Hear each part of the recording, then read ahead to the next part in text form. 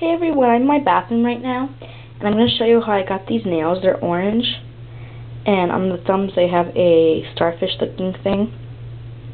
So what I use is my LA Colors Nail Art Deco in orange, and I put it all over my nail.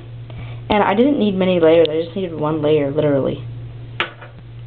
And my Essence Color and Go in Sundancer for the starfish. And what I did is I took the brush of this and I wiped it on a towel and got all the orange polish off, and I dipped it in this one and made the starfish. And then after that I took that brush and wiped it off and put it back in. So that's how I got this nail.